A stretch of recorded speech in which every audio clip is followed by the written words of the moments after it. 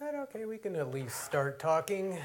We are here talking about Drupal and QA, the testing process, Drupal limitations and satisfying customer expectations.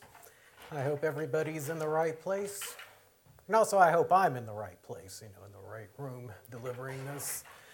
What we're going to do is talk about just quality. We'll be talking a little at a higher level about what quality is rather than, focusing on actual specific testing methodologies, testing techniques, which are changing heavily from Drupal 7 to Drupal 8. In Drupal 8, you can do a lot more testing that's already within Drupal 8 instead of doing what a developer here told me is basically Behat, Selenium, and Gherkin, and cross your fingers. So we'll do a lot. You can do a lot more with Drupal 8 rather than the cross your fingers and hope for the best. But we're going to talk at a little higher level about what quality is. First of all, who am I? My name is, it's pronounced like it's spelled, Anastasios Daskalopoulos. Email dasco@xov.fi. This has been my nickname since I was like 4 or 5. So Dasco is what I go by. AN Dasco, and here we are at DrupalCon Dublin 2016. It's been great for me. I hope you've enjoyed it also. Well, let's talk about quality. Software quality. And also, I like to turn these things into conversation. So if you have something to say, just pipe up. And I have to admit, these lights make it difficult to see everybody. So please just shout out if you have anything to say, if you have anything to contribute. If you completely disagree, that's actually great with me too. But let's talk about quality.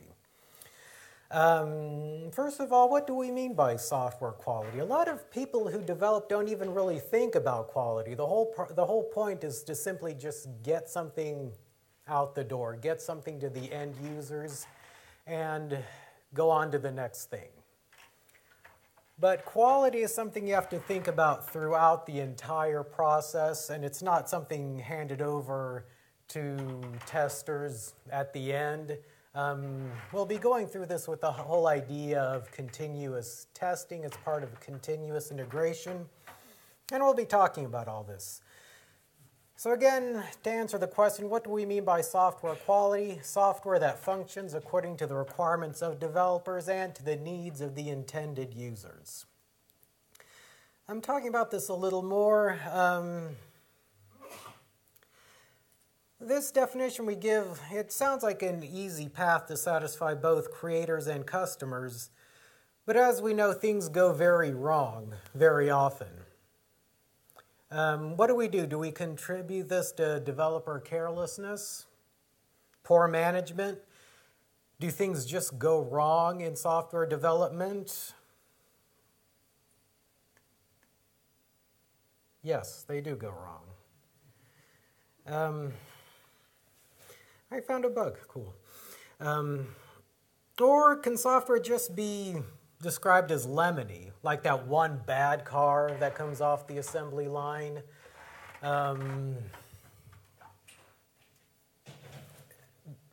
Or do things get developed wrong? Is there anything we can do to make sure that software functions in the way that both we, meaning those involved in the software development process, and the end users who actually employ the software and who pay for the software can use? But first, I wanted to talk a little bit about the word bug. What do we mean by bug? What is a bug?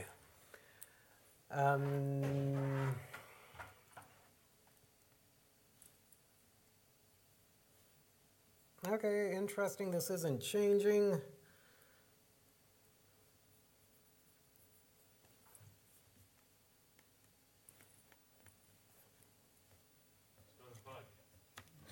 That's cool. I found a bug. Now, to us, bugs are good things.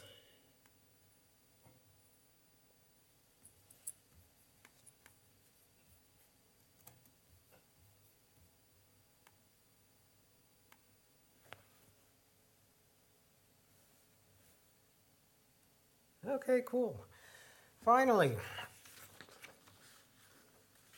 Okay, so the word bug first appeared in a letter from Thomas Edison in 1878. Thomas Edison, the inventor of the light bulb, phonograph, motion pictures, numerous other things. He used bug in the same way that we basically do. Okay, he says, it has been just so in all of my inventions. The first step is an intuition and comes with a burst, then difficulties arrive. This thing gives out, and it is then that bugs, as such little faults and difficulties are called, show themselves. And months of intense watching, study, and labor are requisite before commercial success or failure is certainly reached. Okay, so he used in 1878 the word bug in the same way we do. There's another story, which apparently came later, that the word bug came from experiments in the late 40s in Washington, D.C., back when computers used to be like really big room-sized mechanical devices. Apparently at one point a moth, literally a bug, got stuck in a mechanical relay, and that basically crashed. Well, we use the word crash also is a mechanical term that comes from these early computers when the equipment, the physical gears would literally crash. But that moth that got stuck actually stopped the entire computer. And interestingly enough, if you go to the Smithsonian Institute in Washington, D.C., you can actually see that moth preserved under tape. They actually kept it still, so you can actually see it.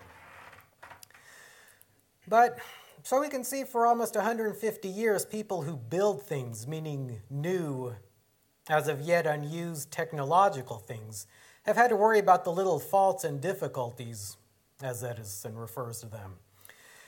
And it's interesting to see that such a successful inventor, as we would call him today, an entrepreneur such as Edison, realized that removing the bugs, as he called them, the little faults, in other words, is a long and difficult process that often take months to eradicate, to get rid of.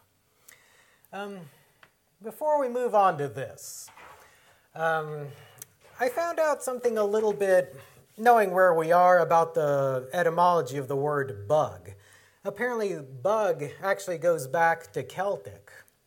An early Celtic root meaning a threat, or something like an unknown threat.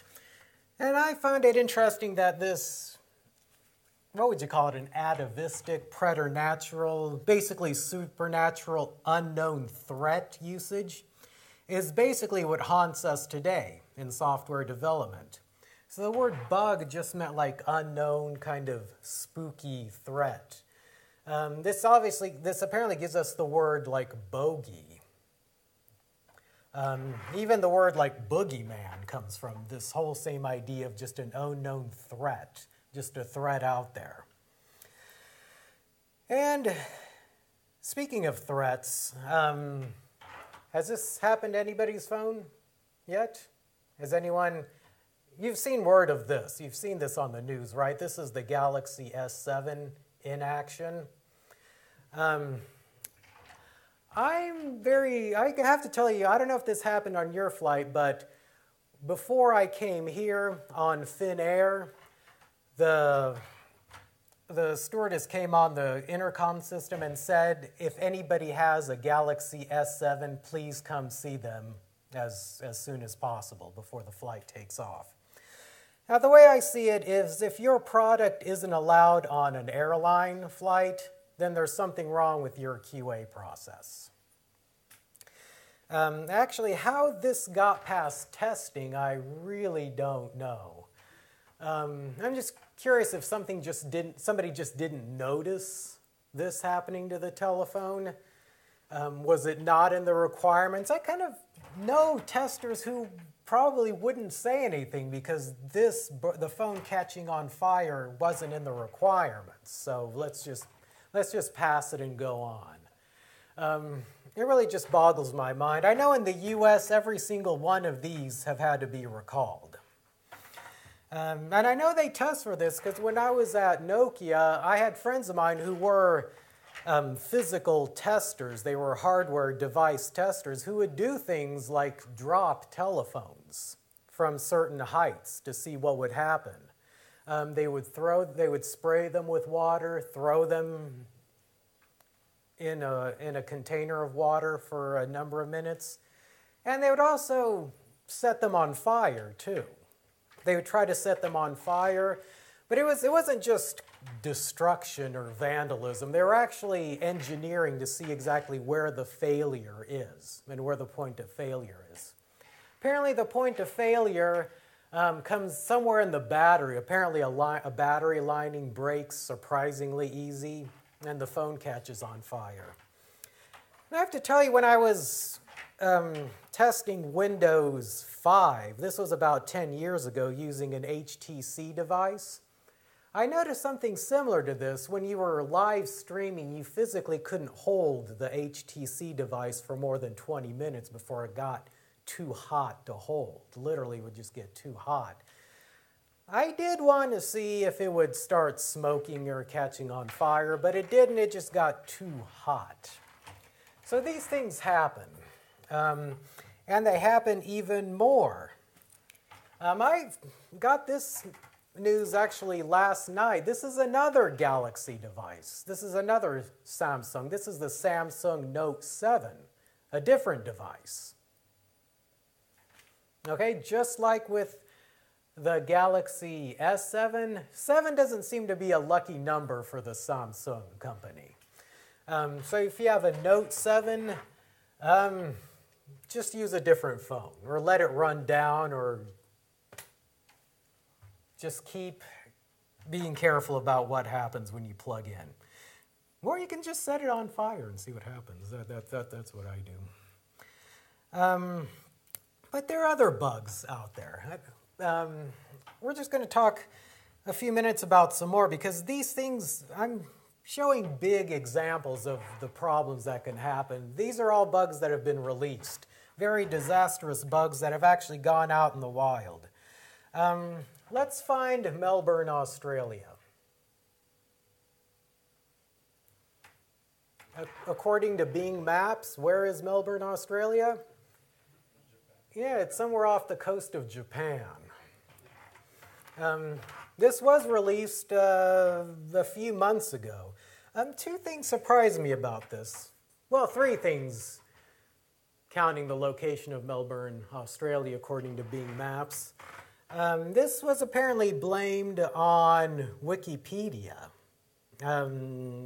This was caused by an error in coordinates by Wikipedia. It surprises me that Microsoft uses Wikipedia APIs and that they can get things so wrong.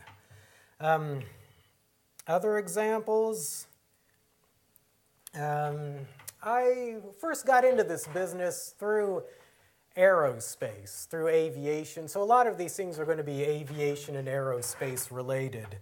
The 1962 Mariner 1 only lasted like about 1 minute because of a mathematical error. And the way probably coding and software at the time couldn't really represent certain mathematical things. This was the over-bar in physics. After 5 minutes, the Mariner 1 had to be manually, well, just blown up. Something a little more recent. You may have read about this, but the 1998 Mars Climate Orbiter. This is the problem with imperial versus metric measurements. Lockheed Martin, the software on the ground, calculated the Mars insertion thruster firing. They're basically the little rockets that take the capsule from space into Mars' atmosphere. They were calculated to fire in the English pound seconds. But the NASA software on the orbiter itself expected the calculation to be in metric system called newtons. The expected result, the orbiter broke apart in the Martian atmosphere, so it's probably lying in pieces somewhere in Mars. Or maybe it missed Mars entirely and is just kind of floating in space somewhere. Cost $327.6 million. because somebody didn't basically look and see what are the calculations expected in. A few more things. The Mars Spirit in 2004, a little more recently. The DOS file system caused the flash memory to fill up, and it kept the rover in an endless reboot cycle. This was fixed a few weeks later, but at a huge cost of time and money. Again, it ran into the millions. And also the Mars Global Surveyor.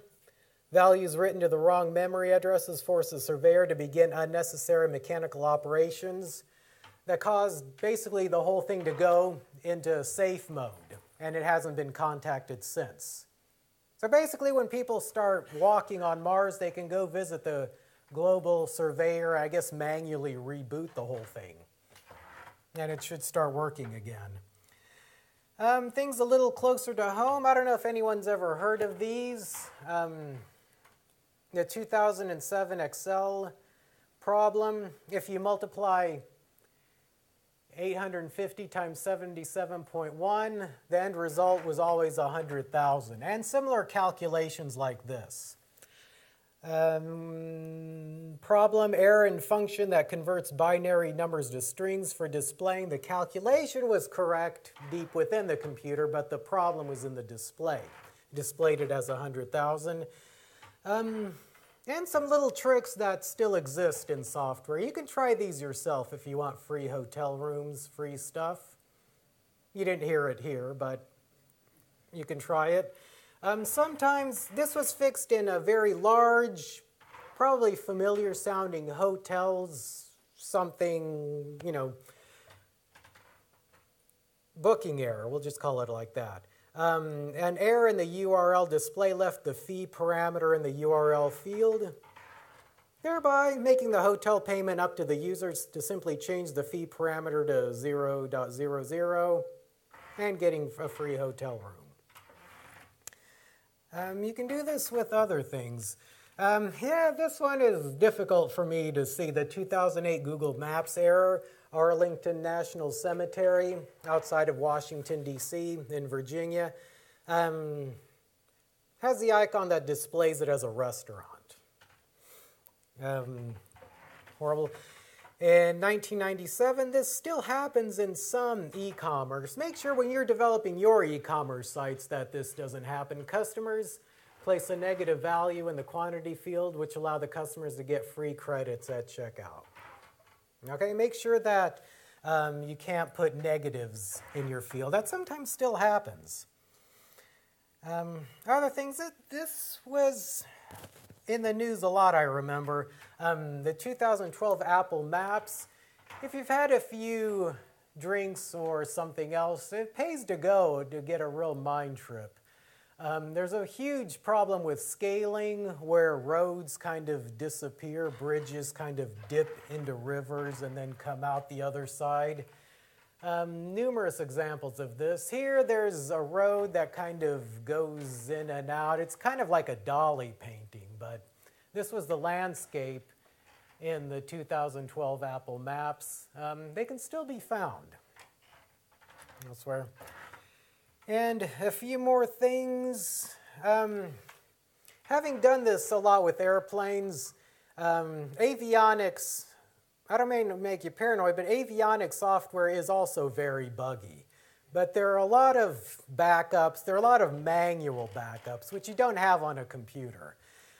This is unfortunately one that didn't work. In 2015, the Airbus A400, a military Airbus airplane that's supposedly, well, they're trying to get it to replace the US C-130 for military cargo and transport. The A400 in Madrid, Spain, crashed soon after takeoff because of a software bug. Apparently, in one of the engines, the avionics has like a little text file.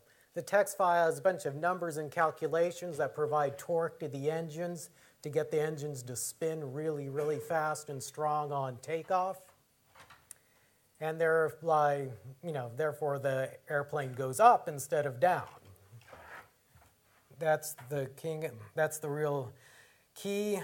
And one more thing, a software error. I found this a few months ago caused a release of prisoners early. An application that calculates prisoners' sentences based on good or bad behavior. For 13 years, calculated their release dates 2 months early on average. There were some very violent convicts who were released years early. Of course, you're sentenced. This happened, I believe, let me say in Washington State. Of course, you're sentenced to a certain amount of time, but apparently based on good behavior, or bad behavior, you can be let out early or kept later. Everybody got out early because of this software problem. And a little closer to home for Drupal 7, I spotted this a few months ago on simply a C run stop on Vagrant. I'm seeing if this can be reproduced on Drupal 8. But notice when the last run of this was done, according to this. Yeah, so this is Drupal 7. I should report this, I guess, but I just like reproducing it and seeing what happens. Everyone keeps saying how new Drupal is, but according to this, last run 46 years and 7 months. So Drupal has these kinds of things. I like looking for these, not because I'm being sarcastic or trying to just find problems, but there's a certain creativity involved in finding these kinds of things. So we'll see if this happens on. I'll have to put the same command on Drupal 8 and see if we get the same result. But to give you an idea of the cost, these aren't just silly little jokes, silly little matters that can be easily fixed. These cost a lot of money. This figure came last month from Better Software magazine. It's like a trade journal for software testing. The cost of bugs to public companies from 2012 to 2014, the last numbers, was $2.3 billion with a B, that is, of shareholder value lost on the day of software bugs announcements.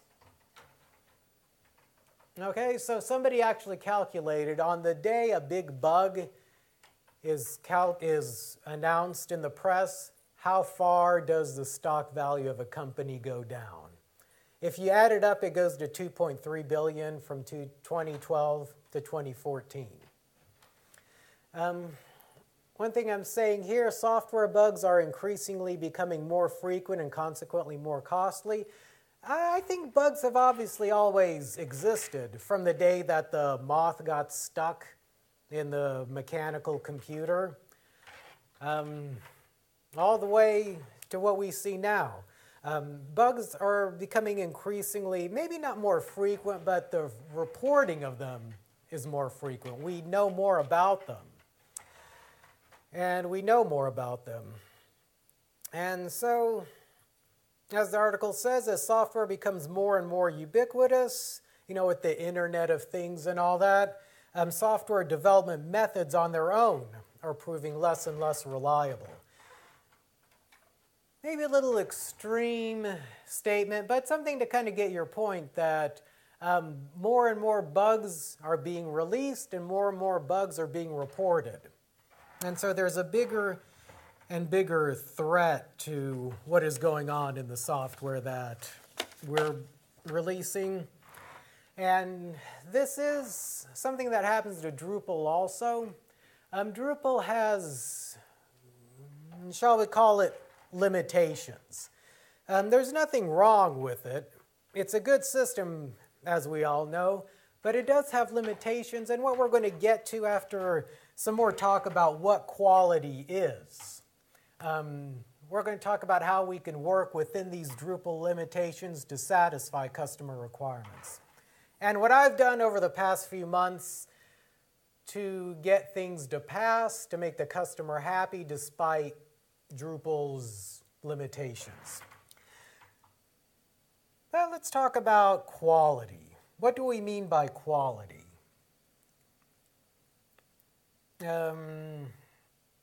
Quality you can get now. The point of what I'm going to try to say is the whole idea of continuous testing. There's a whole idea of continuous integration, continuous development, and especially with Drupal 8 now you can do continuous testing too, which is not set apart from continuous development. It's whole part of the integration process. Integration, meaning like development and testing, are happening all the time. They're happening in parallel. It's not like you develop and then you test. You're developing and testing all at the same time.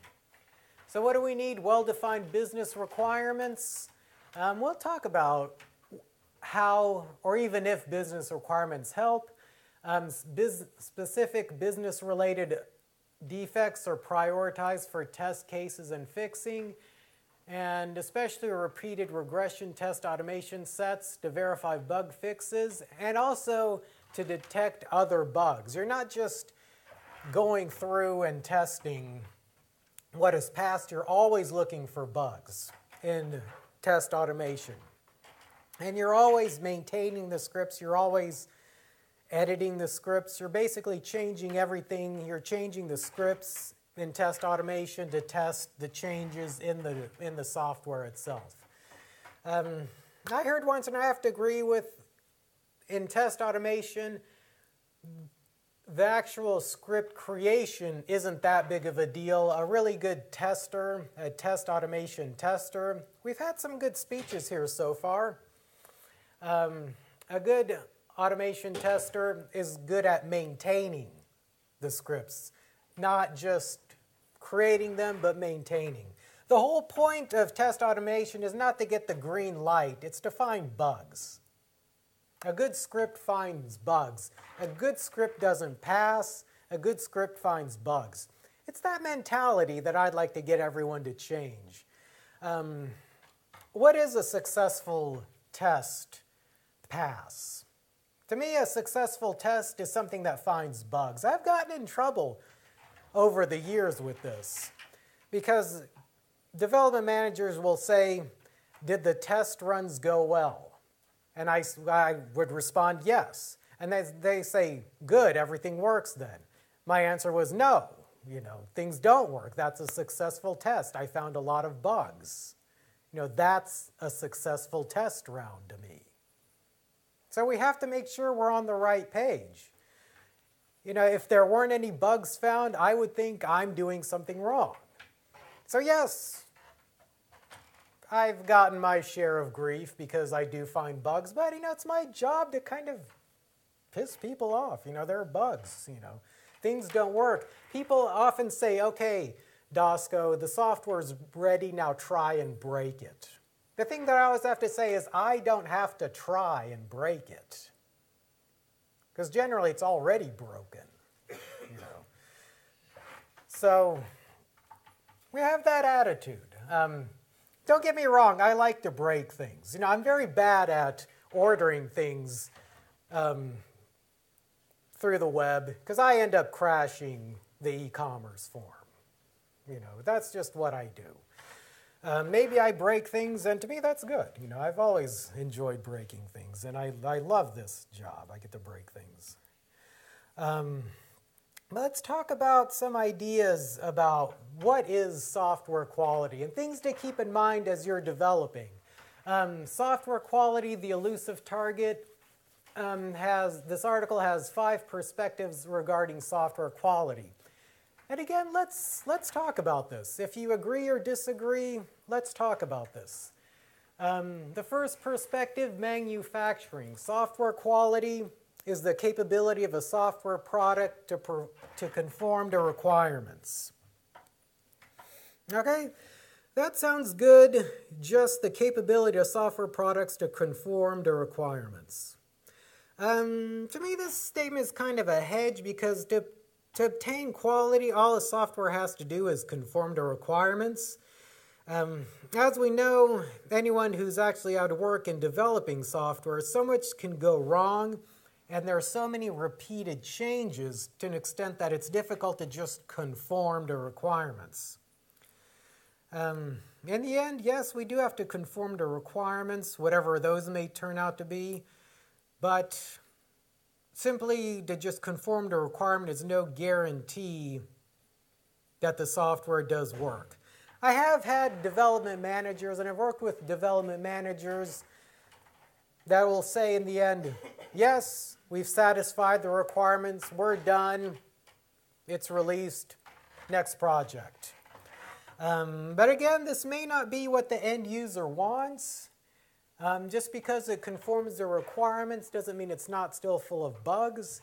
You can't just conform to requirements and release unless you change those requirements.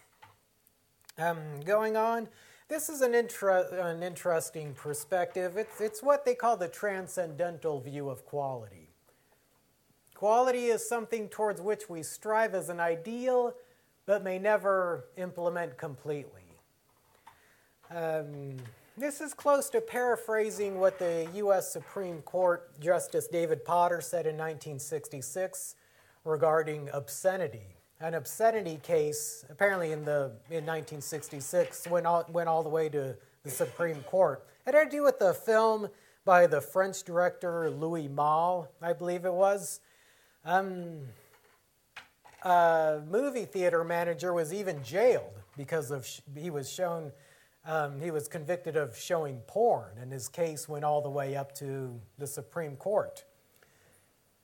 And how this case was settled was the Justice David Potter said regarding this, it's same regarding quality. The fact is you know it when you see it. How do you know you have quality?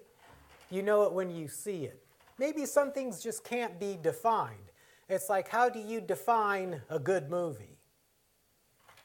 Or even other things. How do you define a good pizza? You know, you just know it. So even with good software in this view, you just know it when you see it. You can't pigeonhole it. You know, there's no way to define the essence of good software.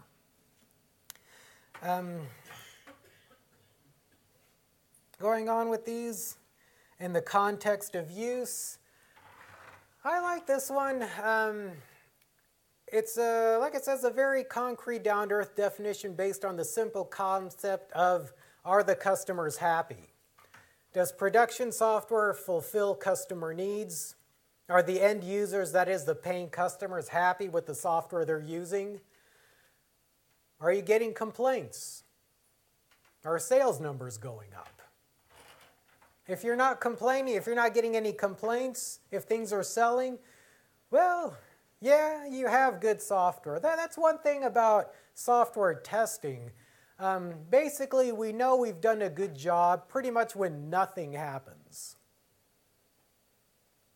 If there aren't any crashes reported, if there aren't any complaints, then we've done our job.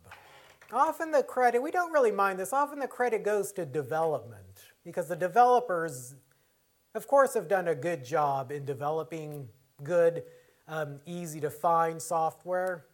But it's also our job to find all these bugs. So basically, we've done a good job when nothing happens, when just good things happen.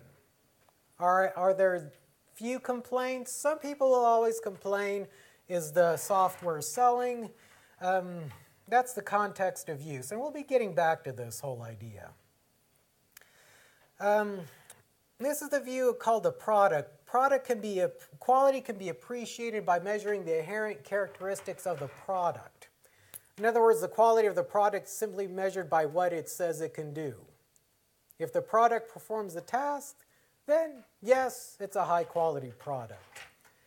I would agree with this, of course, but there's another way of looking at things.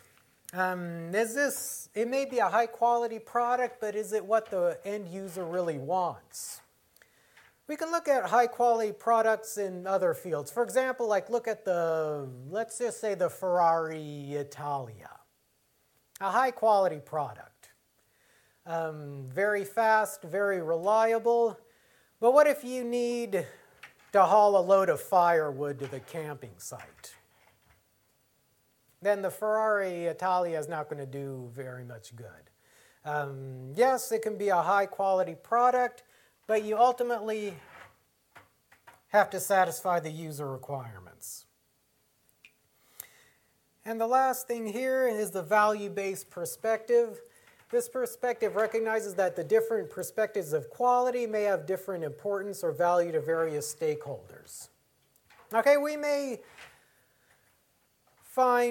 develop a great piece of software, but if it's not what a customer can actually use, then the value of the software ultimately is very low. And yes, very buggy. An example of this that I remember from my own experience is that there was let's say, I shouldn't use names, but a very large Nordic shopping, let's just say a mall. Not to give anything away, but several subcontractors were hired to do the retail software at this large Nordic department store. And the software was basically released, but it was so difficult to use, like the store workers, the actual end users, the actual store workers, weren't able to use it. It was just too complicated for the workers to actually use. The company that developed it basically said, well, it's not our problem if people don't know what they're doing. So the whole point here is, yes, it is your problem. You have to have software that people can use. That's a good thing that Drupal does, because it does provide software that people can use, but you have to keep in mind that, let people use it. Don't make it too complicated. Okay, but moving on quickly to actual Drupal problems. I'm just going to skip quickly here to some more concept of quality. To keep in mind, this is what I would like everyone to keep in mind. Quality is a customer determination, not an engineer's determination. Not a marketing determination, nor really a management determination. It's based on the customer's actual experience with the product or service measured against his or her requirements, stated or unstated. Okay, and always representing a moving target in a competitive market. Okay, so your software has to be what people can actually use. Another author who writes about this very quickly, quality has multiple meanings. Quality consists of those product features which meet the need of customers and thereby provide product satisfaction, which we've been saying. Also, for us, quality consists of the freedom from deficiencies. Nevertheless, in this definition, such as it is convenient to standardize on a short definition, the word quality is fitness of use. Can you use something? As we've seen from the Galaxy S7 and Note 7, you can't even use it. There's some products out there you can't even use. And customers need to use everything well. But going on a little more, let's skip around. Actually, let's just get to Drupal. I want to get to this point before we run out of time.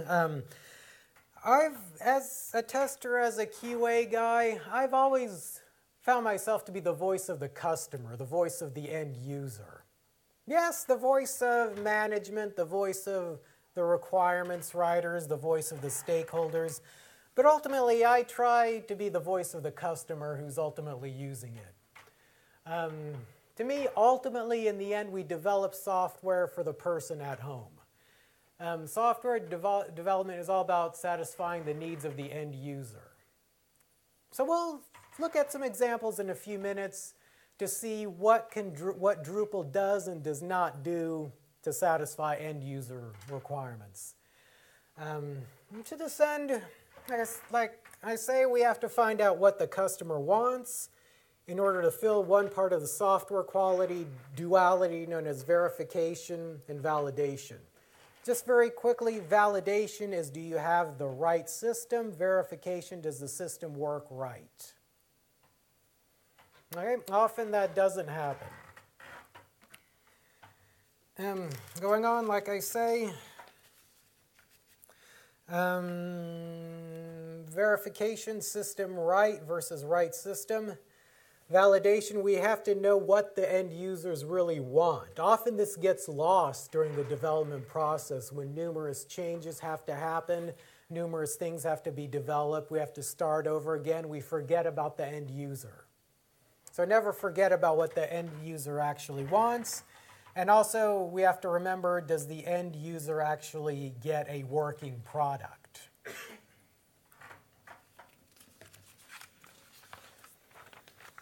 Okay, moving on. In terms of just DevOps, this is where we come into play.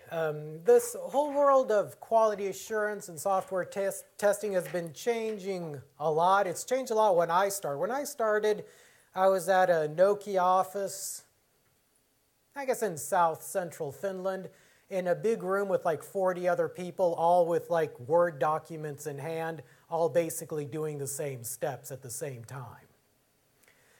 That is old history now. This was in like 2003.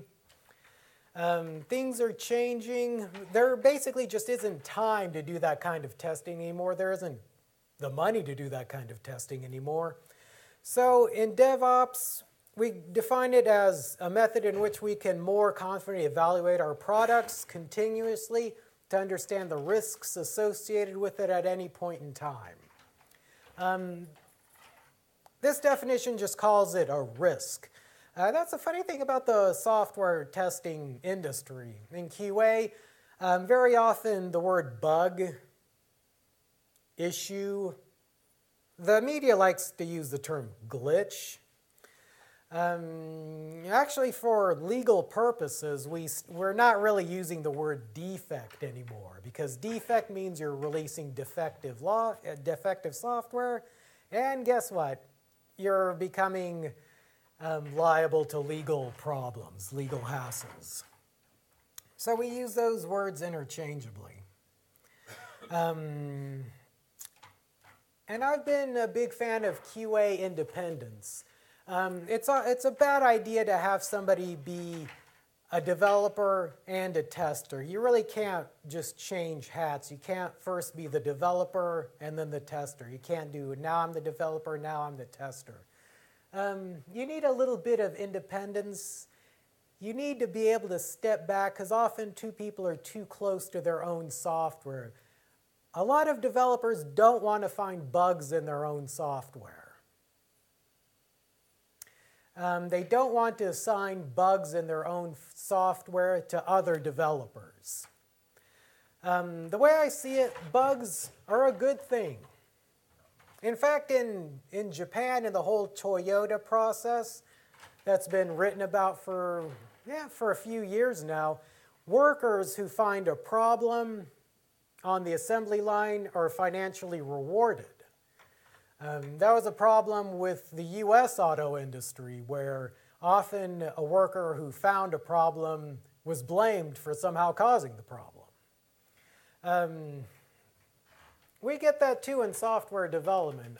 Like I said earlier, often we're not very popular, but in a good development environment, we're needed, we're necessary. We become very popular because we point out the problems. Okay, I'm getting to the thing, oh yeah, this is one problem I've always had.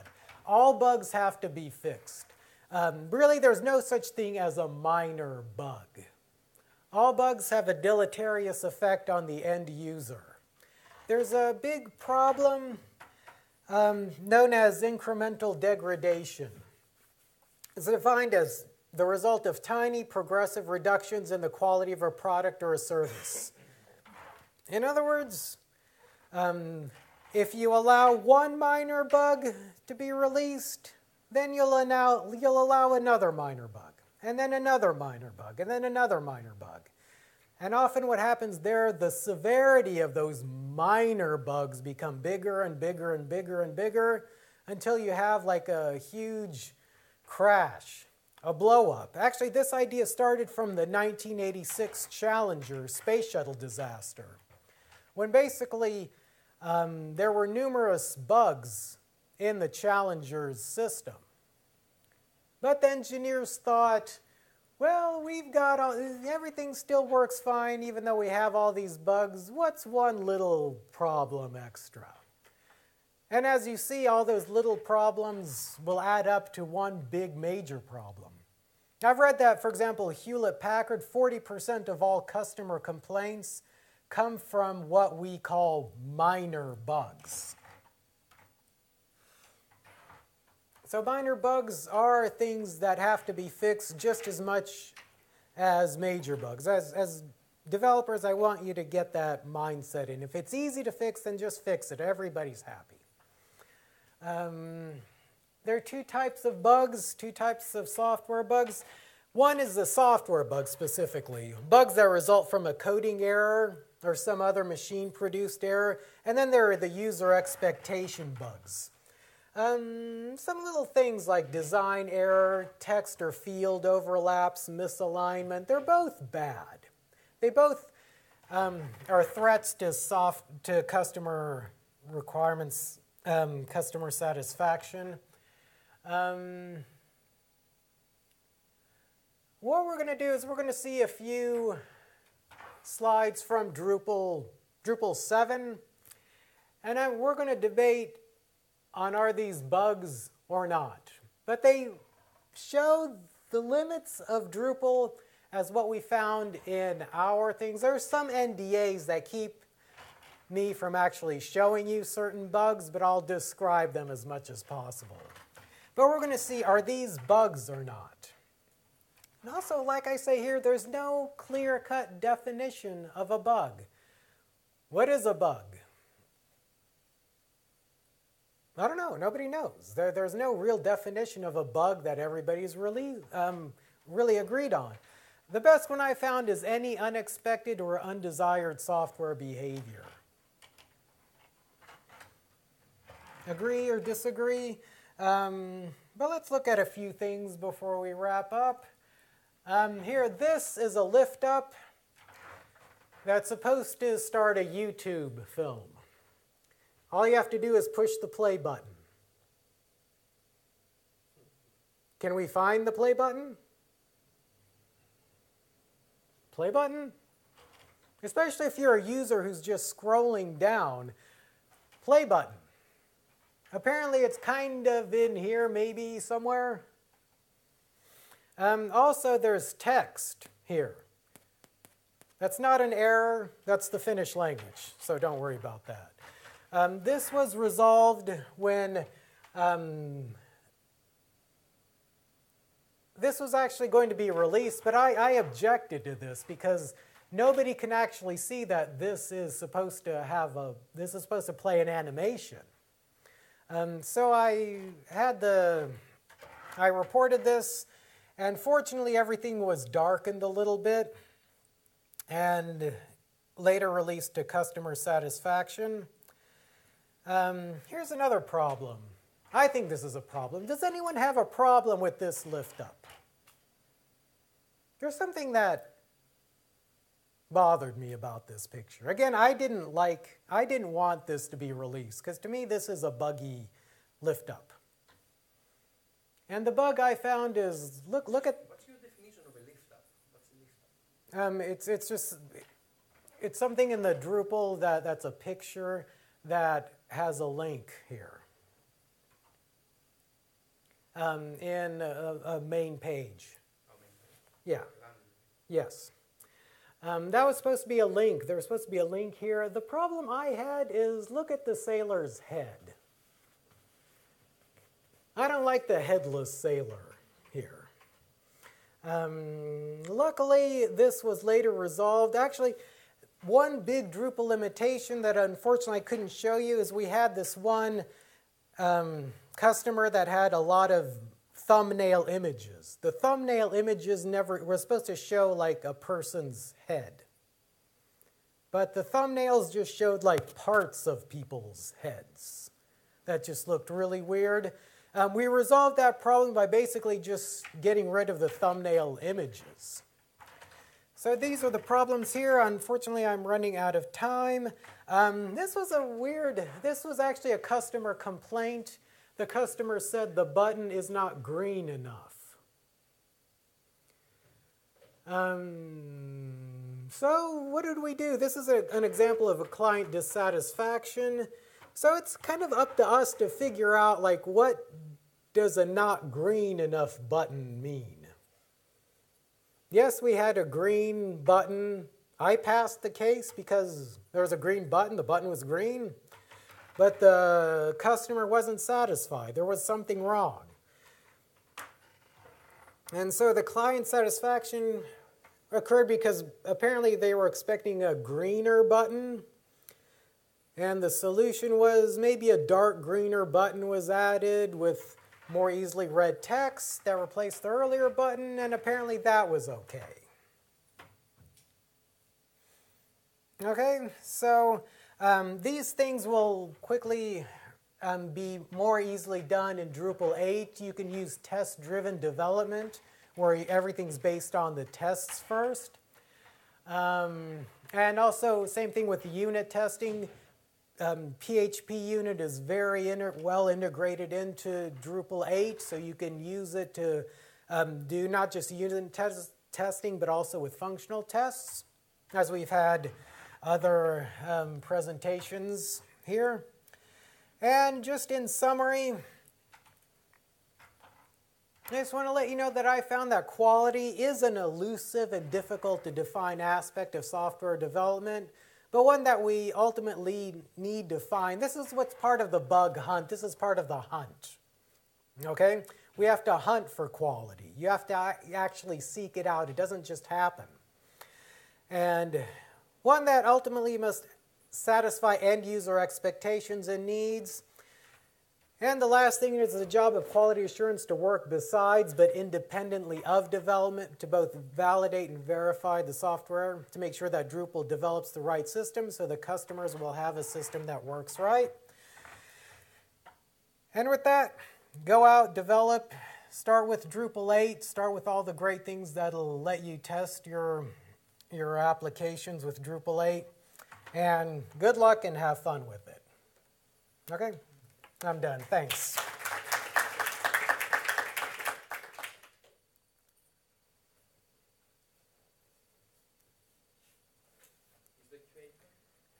Sure, if anybody has any questions. Hardly anybody, no one ever does, but if you have any questions, I'm happy to. So it's a question slash statement in a way. So you've made a point actually about being the voice of the client. Yes. Right. So, but you still keep referring to requirements, and the process you described is very waterfall. And in fact, the business has moved into, or the industry has moved into more agile ways of actually working due to those very same reasons that you're outlining there. So you have user stories, which instead of being requirements, they have a user perspective, and their role is to actually make sure that a developer can get that user perspective and have the acceptance criteria. I mean, wouldn't that be a solution instead of relying to the testing engineers to actually get that perspective in? Yeah. It's part of it's the part of the test engineers to be a part of that system also. Yeah. So essentially, if you work in Scrum, the whole idea is that the whole team sort of is part of that planning process and the refinement of the backlog and writing and splitting user stories. Essentially, you make them bearers of the same message. yes. Yeah, and the QA within that system works within that. Right. To be the voice of the end user, yes, and also to make sure that everything's working correctly, as we said. There's a little bit of independence required. Yeah, I can understand that. I can understand the independence. So you made another point at the end there. You said that the developer's point of view is that TDD is not budgeted. And Oh, yeah. Well, that's what it... More often than not, that's the PM's Exactly. Point of Yes. view, not the developers. But Yeah. I mean, how did you actually overcome that? By trying to get policy, again, this is a project management. This is a point that I made quickly that I really had to go through, that a developer, when I would ask developers, why aren't you doing more unit testing? Why don't you do this? And one developer said, well, we're not being paid to do unit tests. It's not budgeted. It's not budgeted in time, and it's not budgeted in money. So if we would do unit testing, if we were paid to do unit testing. My problem is, especially with Drupal 8, I'm not just being such a big Drupal 8 evangelist, but it is easier to just develop and test. You can develop the tests in parallel with what everything else you're doing. So yeah, that is ultimately a project management responsibility, but it's the job of the QA to get the project manager to do that. A little bit of politics are needed, and a little bit of the whole idea is that if you spend a little bit of time doing unit tests, like budgeting for unit tests, you don't have to use that time to do some kind of post-release bug fix release. When I first started, unfortunately, that was part of just the usual development cycle. We release and then we do a bug fix release. I thought that was nuts. You don't just say, well, we're just going to give time to do like a post-fix release. That's often needed, but to me, you have to try and reduce that or eliminate it. And one way to do that is to test as early as possible. Make QA part of the development process and make the unit testing part of the development process also. So you're not developing and then testing, you're kind of developing and testing all at the same time. That's my point.